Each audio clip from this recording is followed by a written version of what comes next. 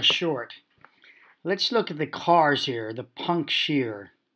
So real importantly, this column, I've brought it up to you before, this column, this shape. See how it tapers off like that? Let me slip over a bit. So here we are with puncturing shear. And you see that bevel there? Yeah. Okay, give me a minute. Thanks. I'm going to make this short. So, you can see the bevel is there. So there's our punch shear break, typical break. What I want you to notice is that these cars, though, minus they're sitting on the cars below, and maybe no cars here, maybe there are cars there, that they just drop straight down.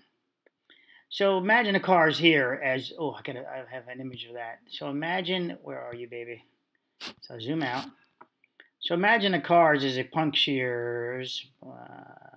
Where's my leaning one?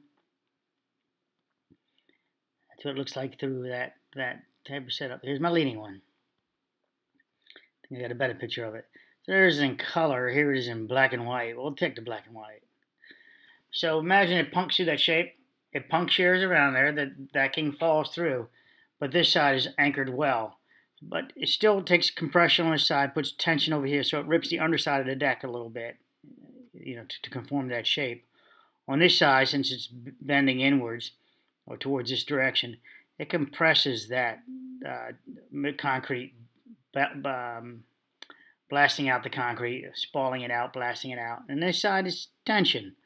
Look at the pipe. It appears to be a pipe, and that shows you the direction of it. So it appears to be away from us, if I can get this image correctly. But there's the drape, how it failed, and stopped thereabouts that line, that plane.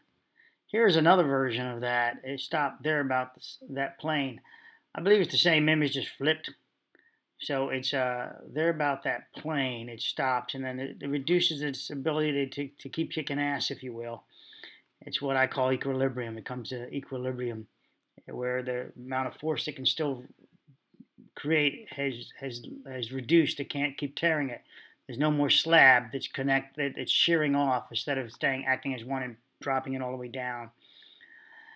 They probably didn't let this concrete mature enough. Why do I say that? Because the deck below took the load of this one. So we see that shape there. But you see it also is on a slope as it punch shears. Wasn't that something? So if it punch sheared over here on a slope, and then if we transfer that over here as a punch shear on a slope first, we would have cars slid down, right? They would be on a slope. They would be butting each other, bumper to bumper. As this came down, you would see bumper to bumper. But it's like they parked here, and the deck just collapsed, dropped down. Remember in the previous video, and I'm tying it all in for you guys, but previous video, we see that the deck, the garage parking, and this pool deck are one and the same. What I'm showing you, and there's a separation here, and the railings up here, is that this deck just dropped down, right about here. So I'm moving on this side. It would be if it started this direction, it would create that drape effect, and then when it got here, it would still pull down, and we would have these cars shifting. So what happens if we get this dropping down first, where the cars are with the load on them? Boom, they drop down. Now they pull sideways on these, and with some torque action going on, because we see this railing towards us. So a little bit of torque action going on, especially with the cars below it, creating that rotation that we would need to brush the backside of number 42. To brush the backside of number 42. And now where we go? We've got some, possibly that column here pushed this car over a little bit, but not even touching it. They didn't even touch it. This dropped down. So we look back to this one. So this is where the cars come in. They're parked back there, and we won't be able to see them. We won't be able to see. This is new construction now. But the cars are back here. Here's the garage. Okay, come on. Well, let me go down. Let me go down before. Okay, there we go. So there's where the cars are parked right here. And all this area here up to there just drops.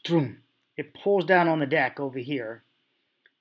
And doing so, it takes, there's a column, there's some columns, if you remember, a couple of oddly placed columns.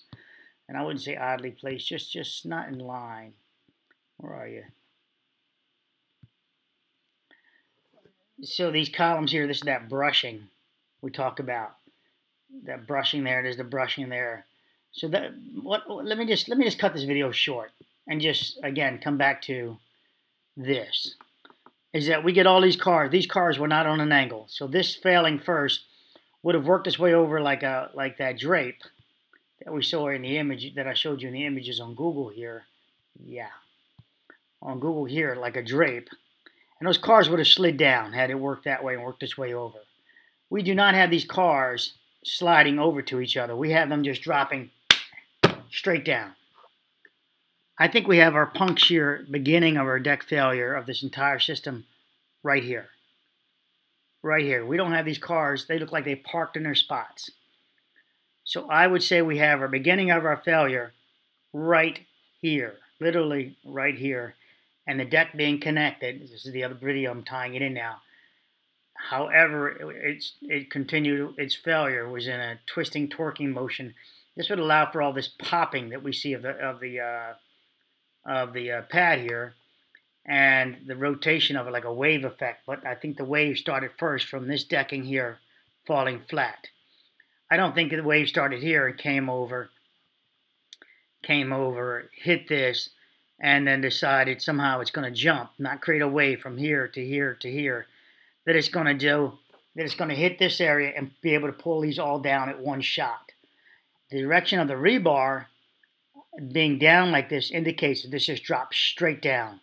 On a draping, if it dropped like a drape on an angle, first off the cars would slide into each other, but we would see the rebar in a direction of this angle, if you will. We have the angle of, we can't determine the angle of most of this stuff because it looks like at this point we have some torque and it just punched through and rotated over equally. See how it's rolled over? Rolled over. It's a different connection. This is deck on top. This is deck supporting on the face. So not to be confused with deck on top. So pool deck on top of these piers. This is decking, same decking, transferring over but anchored to the face, the side of it. Again, the draping effect as it starts from there and falling down, that would seem like that would be a nice little shear plane. But no, I'd like to see this column here and the one behind it. Is this one right in front of us. As you see this one in front of us, you see the rebar bent over, and yet we have this car in nice condition. Again, it's probably sitting on top of a beam or a car below it.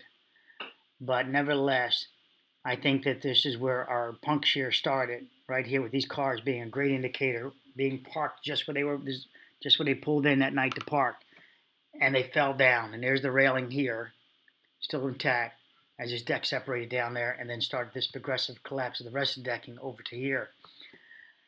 With that said, here's another one. Remember I said I would have died looking for the tape measure? Let's say if I was trying to escape this building, I would have died looking for my keys. You know, I hang my keys up, but damn if I don't hang them up all the time. Let's see if they're next to me. Nope, can't prove it this time, but I would die probably looking for my keys so I can get my car and leave. All right. This video, again, was about showing you that I believe this is our epicenter now. That we have a new epicenter of the beginning of the collapse here. And take care, guys, and you can run this past your brain calculator if you like. But these cars are very telling that there was no drape action over here. But drape action happened over here, specifically with the grinding that you can see on the back side would tell you how it torqued. Oh, I wanted to show you this. This is how you can find a floor scan of finding steel and a floor that's so deep. Bosch makes one of them at a reasonable price right now. Right now you can buy this for $6.99 on eBay. Value savings of $772.58. Shop now. Anyway, so there's our drape action going on. Puncture shear, drape. Now this would punch through, but it did not. There's no extra. It's a corner. So here it's two sides of the drape. There's being the corner. It didn't have the extra load out, pull it down around the around this column. That's probably why you see it on an angle there. All right, take care, guys. Hope this was helpful. hope for now surrounding it. So right now I'm trying, I have a conclusive file, my bias, and so I'm working on trying to disprove my bias, and so